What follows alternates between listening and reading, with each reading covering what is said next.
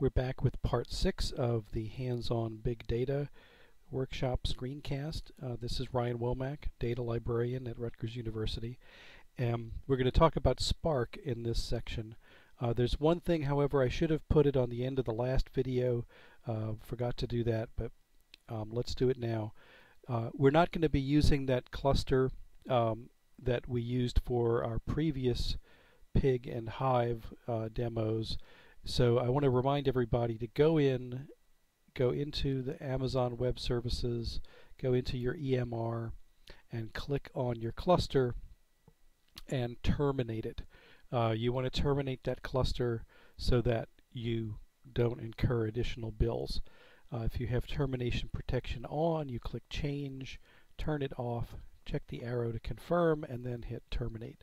And that should shut down your computers. Again, you lose all the data, everything that you were working on those machines. They're going to be gone once they shut down in just a second. Always remember to do that unless you intend to keep it running, because otherwise you're going to get an unintended bill.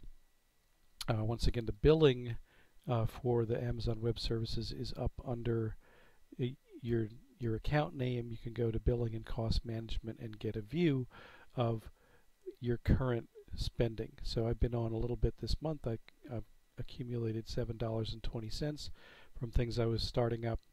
And you can see what happens if you leave your machines on. You can run up a much higher bill. Alright, let's go back to Spark. Now, in order to run Spark, we're going to take a different approach. We're still going to use Amazon Web Services, but we are going to build our Spark cluster directly from scripts on the command line. So this will be a different approach for us. And I'm going to let's talk about how to get that set up first. And while the cluster is spinning up, I'll come back and talk about the characteristics of Spark for a second. So the Spark project at spark.apache.org contains the Spark software. So the first thing you want to do is download a version of Spark, and usually the defaults here will be pretty good, but you have a lot of options in terms of what you're going to download, the version, what it's configured for. And I'm going to grab this zip file from just one of the download mirrors. I'm going to save it to my downloads folder. Then take a look in my downloads folder, here it is, and use whatever software you normally use to unzip things. Again, I'm on Linux and I have this squeeze application to extract it. So now I've got a folder in my downloads. I'm only using this temporarily, so I don't mind it being in the downloads folder. You might want to put it somewhere more secure than just in your downloads folder. Alright, so now in order to use the command line, we're going to have to access one other part of the AWS system, and that is, we'll go back into AWS, sign in, and we're going to work with our identity and access management right now. Now, in the previous sessions we used a key to access our account, and here we're going to create a user. So the users can have different roles. Actually, I want a YouTube user. I'm going to actually delete this user and recreate it just so you see how it works. So I create new users. I'm going to create one called YouTube. Create, and it's going to generate security credentials for that user. Now, just like the key, you have one chance to download these credentials at the first setup. If you missed that, you're going to have to go back and redo this step. I download the credentials.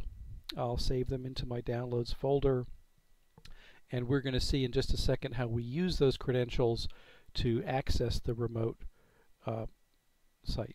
So now let's go back. We'll close this, take a look at our users.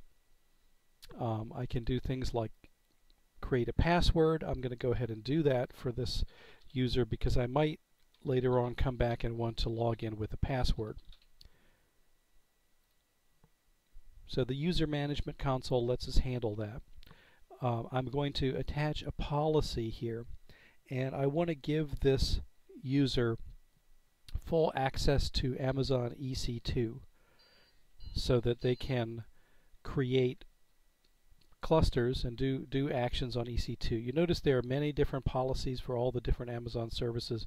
Right now we're just going to select Amazon EC2 full access and attach the policy. Okay, so now we have a user. The user has security credentials. The user has a policy that permits it to do things on EC2. So we should be okay here. Alright, now to run Spark, we're going to use the instructions that are at the GitHub site. Just go to GitHub, Ryan Data, Big Data, Spark, and this file has the link to the documentation on the Spark site that tells you what you want to do. So this is actually, we're basically following these instructions. I've kind of given you a shortened file that has the major steps here. So we want to use our terminal, an interactive terminal environment, and we want to use that terminal to log into Amazon. So the way we do that is to take our credentials, and the instructions for this are here, the Spark setup commands. We want to export our Amazon secret access key, and I'm just saving some typing by copying it over. Now our secret access key is one of the things that's in the credentials. So I'm going to open this up, and you'll see my secret keys here. I'll try to remember to delete these credentials before I put the video up live on YouTube, so you guys can't access. You want to guard these because people can access your Amazon account with these credentials. So the secret access key is the long second part. I'm just going to copy that over and paste it in. So I export the secret access key on the command line, and then I'm going to repeat that for the AWS access key ID. So this may seem a little technical to you.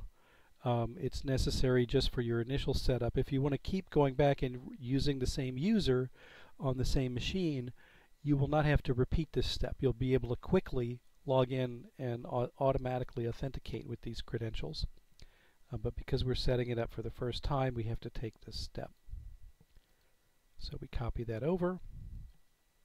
Let me move my cursor and paste it in.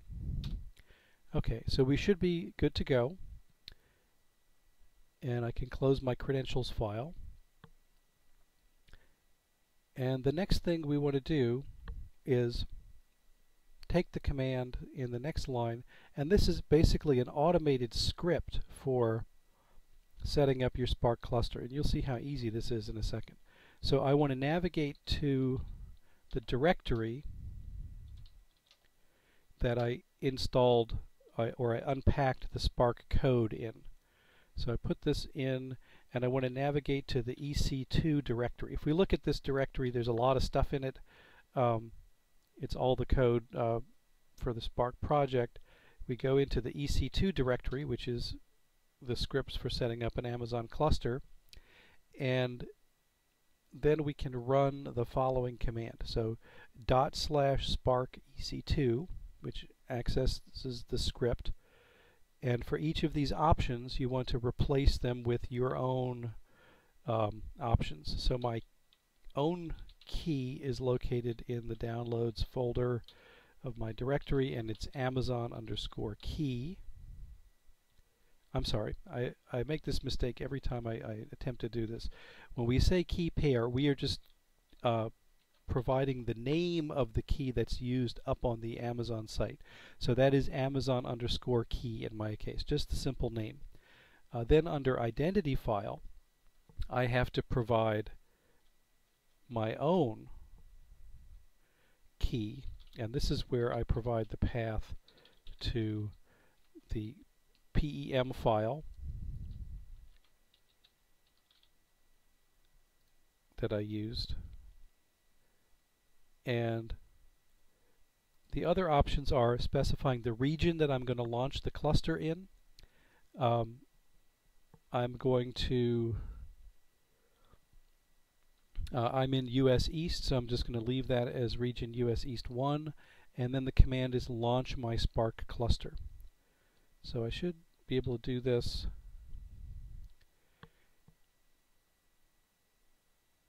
And it starts to run through its steps. So if you get an error here and you're returned back to the command line, you have to go in and figure out. I've done this where I've just put a little typo in the command, or I've not grabbed the right key file, not copied my authentication quite right. There are little things that can go wrong.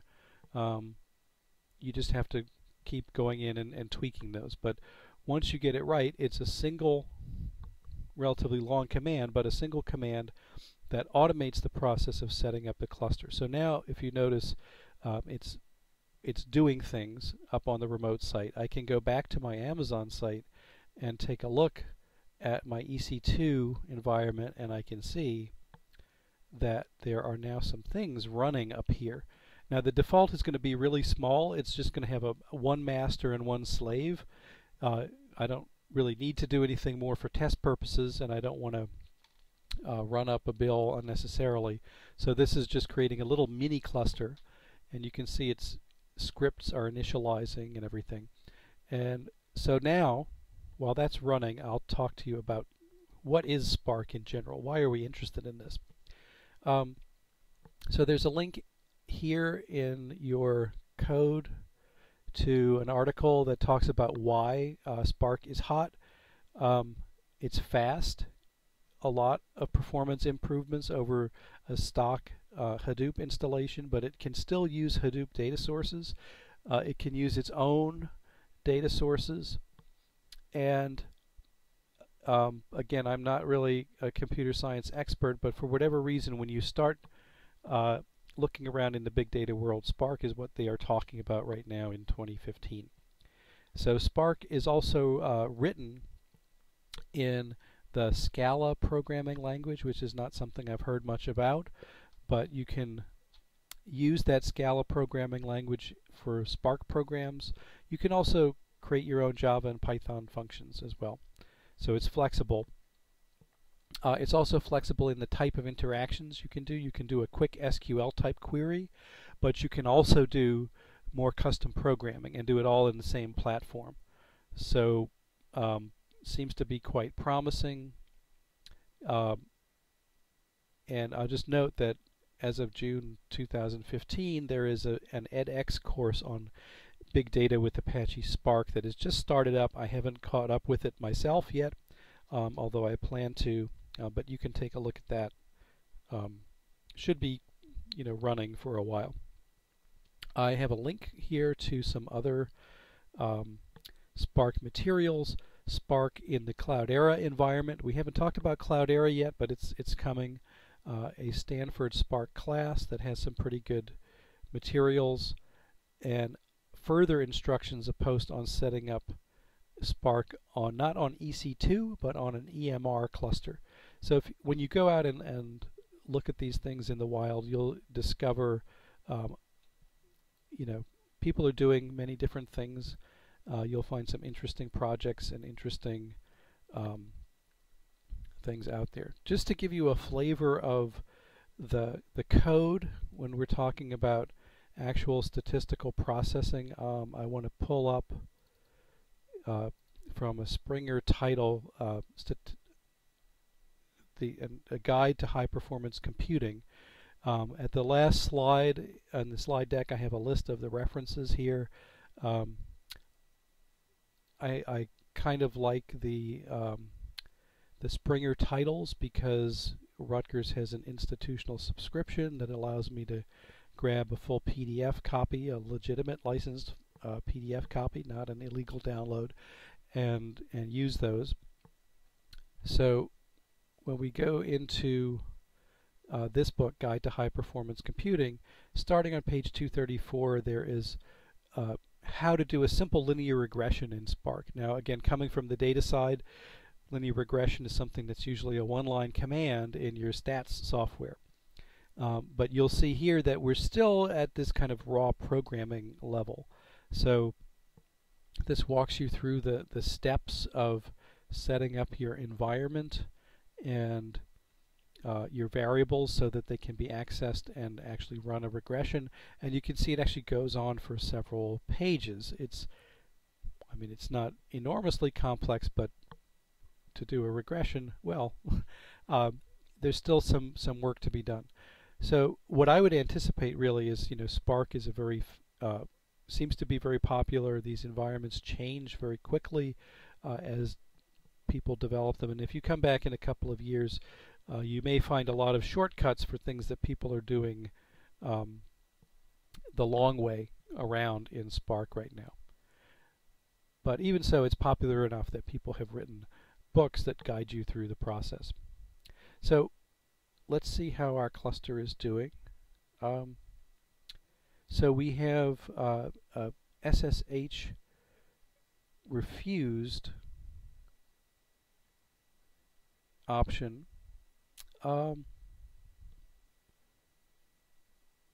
This may be because our Amazon command line configuration is not up to date.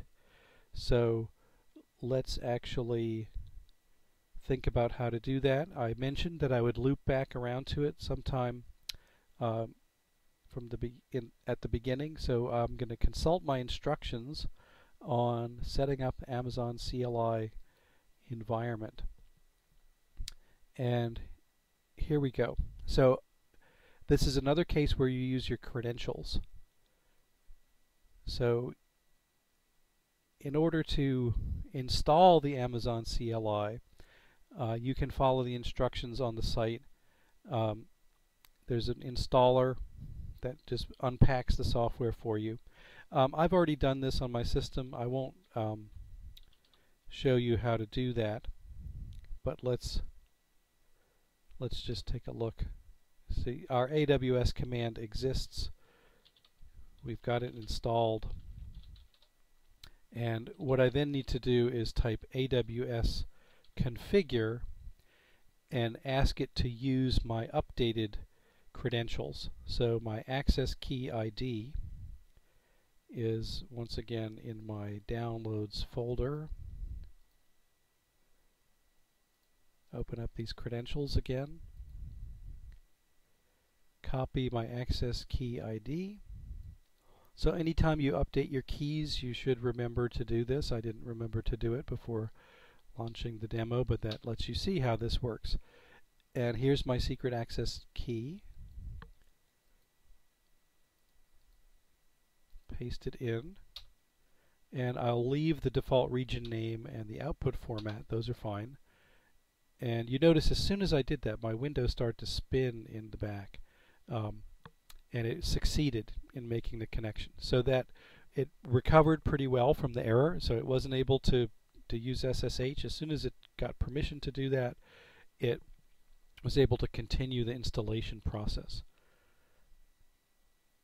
So once again, install the AWS CLI according to the instructions that you can find when you click on the link in slide 18 or page 23 of the slide deck, and then run AWS configure in your command line environment to update your credentials. So pretty straightforward if you remember to do it. So actually it's kind of a good thing that I was able to do that in the demo, because you see again some of the real life issues of setting these things up on the command line. And you can see our process is still unpacking and configuring things on those servers. So let's go back, and while that's in its last stages of setup, we'll take a look at the code again. We're just going to run a real tiny sample program just to prove that it works in a live environment. Once again, I'm not a programmer, and I haven't gotten into programming in Spark at all, so our purpose here is just to give you a feel for how these environments work.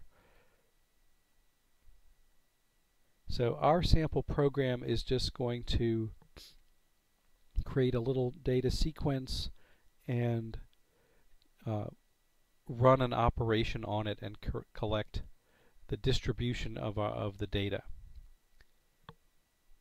And we'll go ahead and just wait for this configuration to complete. It really shouldn't take that much longer.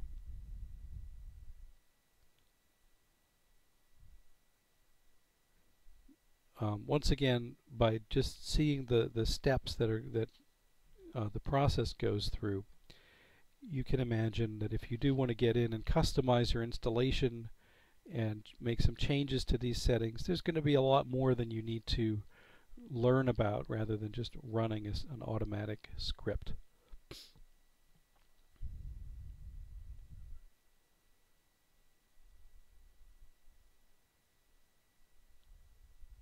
The script is spitting out some warnings, but we seem to still be okay.